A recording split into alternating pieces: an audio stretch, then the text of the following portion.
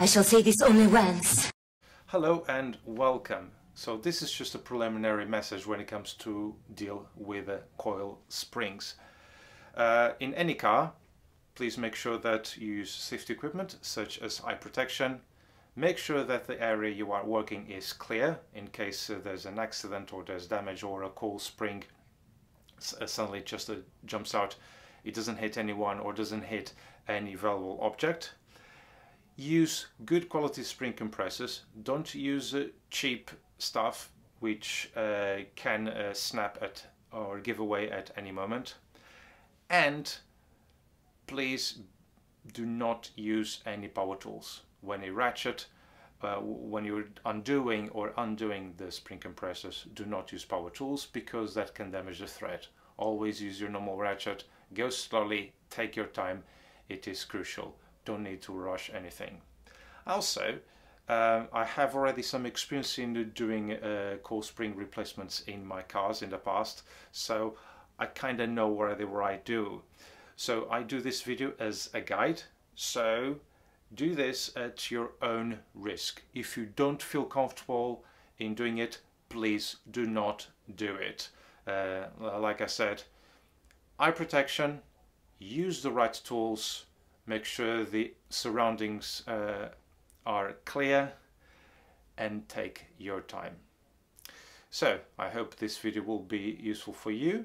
So oh, and just one more thing, this procedure also applies if you want to replace the front suspension on your Mk3 Focus, and also can be applied for the Mk2 as well.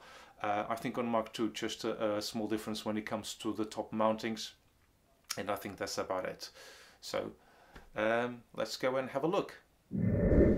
So I've done the passenger side and see how things would have gone if I found any problems or anything like that, and it was actually not a difficult job. Now I'm going to show you how I've done on the driver's side. As you can see, the car is already jacked up, the axle stand is already under the subframe, and removed the wheel, and I've also soaked up the drop link of the anti-roll bar a little bit, and also this bracket here where the brake hose attaches to, and also I wire brush everything, and then this collar here, and also put some WD-40, let it soak for a bit, and then just put a little bit more in order to start to seep in to the collar of the suspension strut.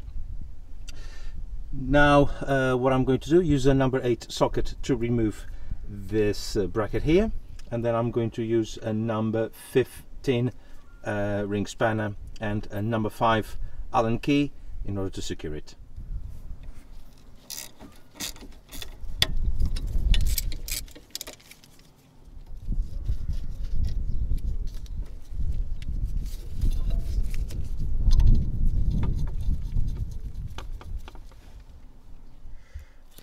Remove the ABS sensor because otherwise it will be in the way.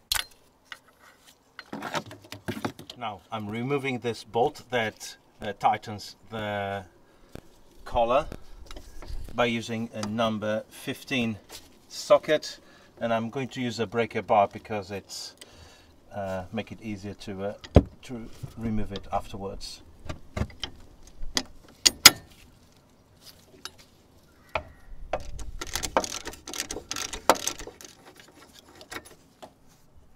Now it is hammer time, but before make sure you protect your ears. I'm using these memory foam ear defenders where I just give them a bit of a squeeze, put them in my ears, and then insert them in. The reason for that is that the noise is absolutely immense, and you don't want to end up deaf. Also wise to wear some safety goggles as well. And for this I'm going to use a block hammer where I'm going to tap. Just going to wait for my ear defenders to be fully inserted, where I'm just going to tap this several occasions, one each side. Not very popular with the neighbors, but to be perfectly honest, it's my wallet that is more important at the moment. It's a Sunday afternoon, everyone is getting drunk and having their roast, getting stuffed with their roast dinners, so I don't think it should be too much of a problem. Okay, so let's go and do it.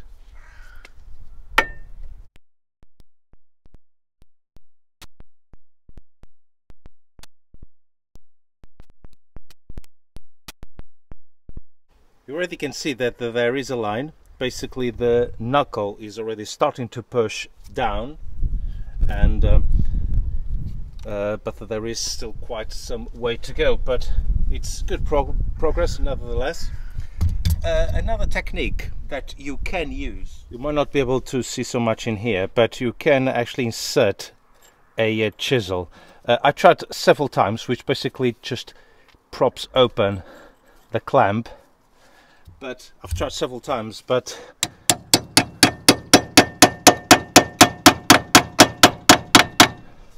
sometimes it keeps falling down again.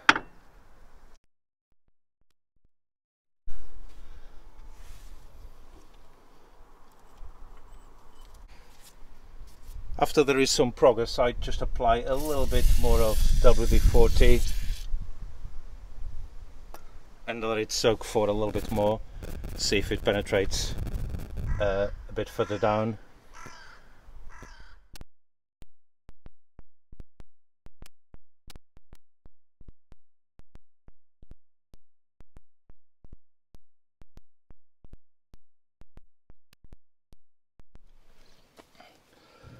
This is starting to get a little bit looser now.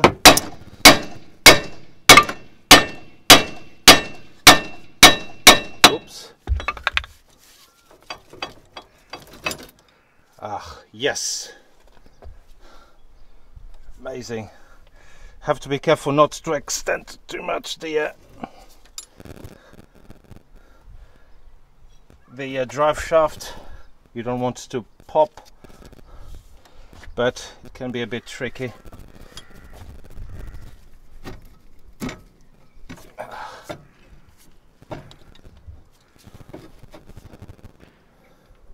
Okay, that wasn't too bad, to be honest. I've seen cars where this is actually much worse, and depends on how rusty they are around the collar, but yeah, not too bad. Now, after you release the knuckle from the suspension strut, there is a piece of trim that you have to remove. Basically, there's this under tray in here. Already removed earlier on, but don't really need to show how to do it. It's very, very simple. You have a Torx screw around here. I think it is number 25 or 30. You just unscrew that. There's one on each side, and then what you have to do, there are about 4 pop rivets. You just pop them up, and then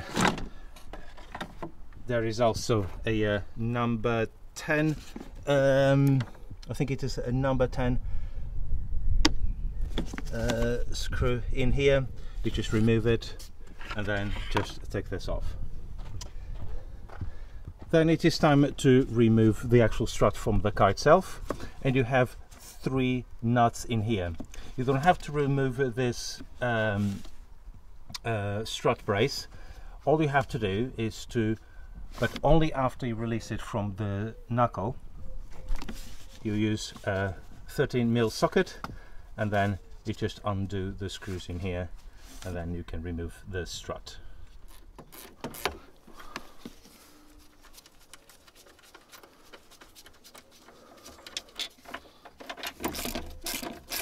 Oops, it's gone.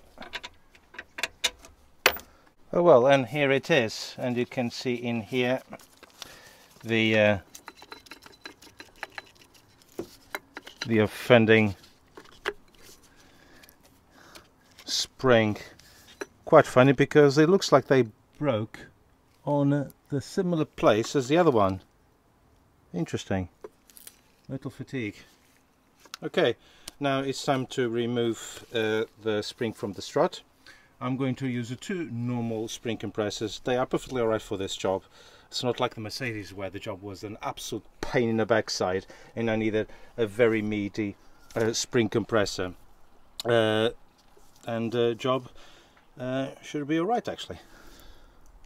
So two spring compressors, one on the opposite end of the other so that they don't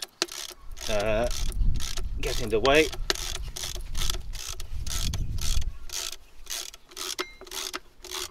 Now to remove the top nut, I'm going to use this hollow socket set. You could see the review I've made a few months ago about this tool, which is very useful for this sort of work. And then a number 6 Allen key, and just going to, hopefully it will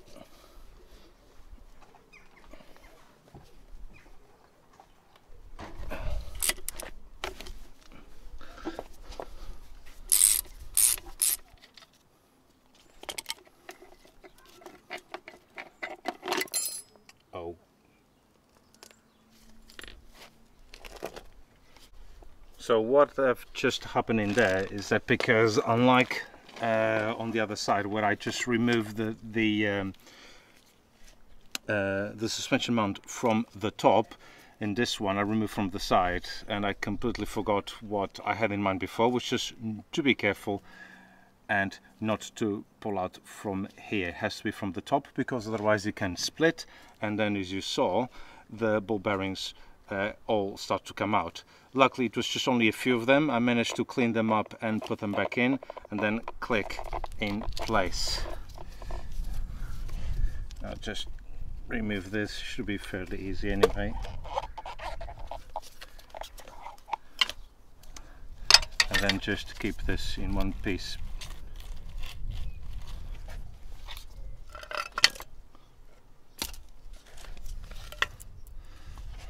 Let's see the condition of this suspension anyway.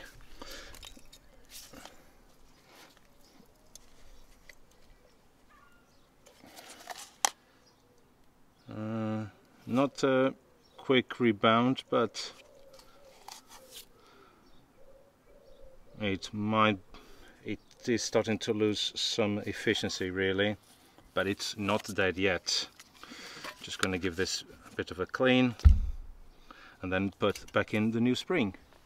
So this is the brand new spring that I got from Ford. A pair of them was less than £95, which was about the same price as the Saks ones you can find on Euro Car Parts. I thought, well, why am I bother going to Euro Car Parts when I have a Ford dealership just right on my doorstep? And then they ordered for me and then got it almost on the same day. So for the 2013 Ford Focus Eco Boost Z-Tech version, the part number is 1851892, and they come just like that, and I'm going to start to install it now. Brand new spring, here we go. Hopefully it will last a bit longer than the old one, but I'm not too confident, to be perfectly honest, because springs in modern cars, they don't tend to last these days.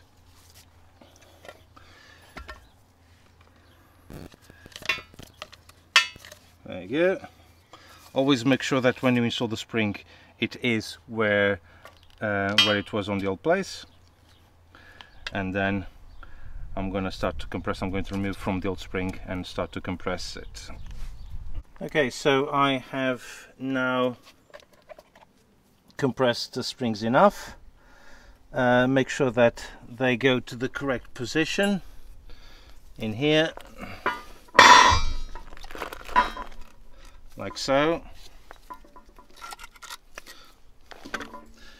and then able to put the mount back on top, and I have just enough to insert the colar screw.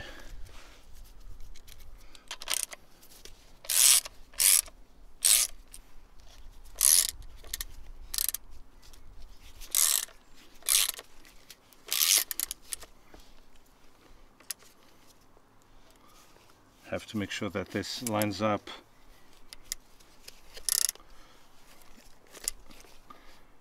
with the bodywork. So when you're going to insert, when you to on up to the suspension tower, this ridge has to be pointing to the engine.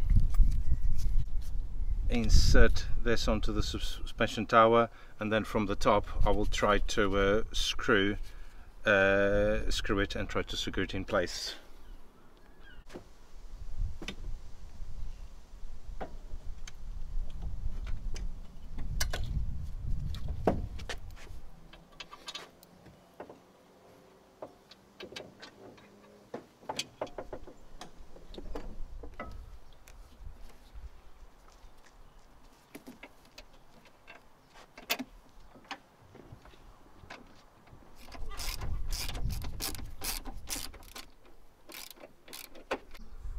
Now here comes the fun part number 2, which is to insert this back into place.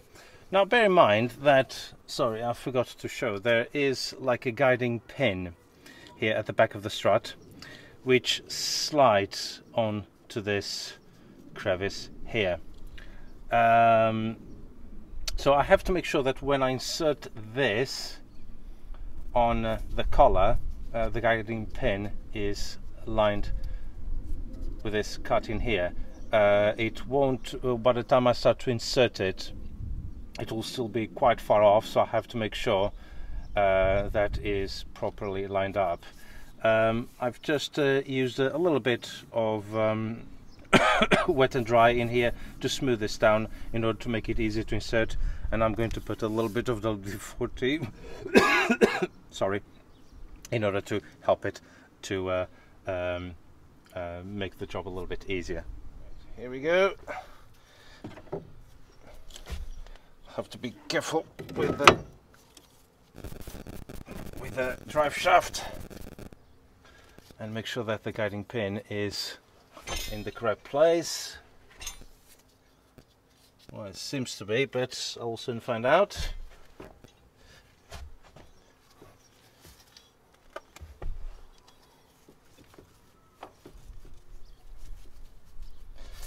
Now it's time to use the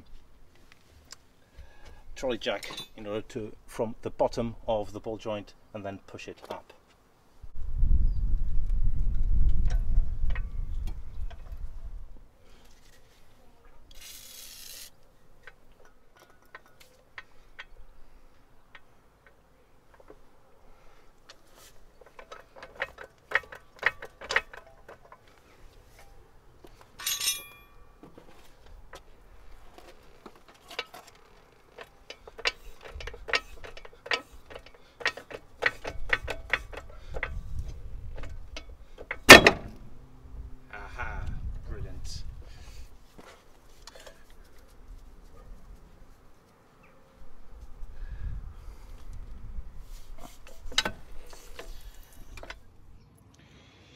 Now all is in place, and I have a little bit of a difficulty initially because this pin in here was a little bit offset, so I had to knock the steering knuckle down and then just try to twist it slightly in order to fall back in place. As you can see, this recess in here, this pin has to fill in this recess, and then again with the trolley jack push it up, a little bit of W40 to help to slide in more easily, and the job's a good one.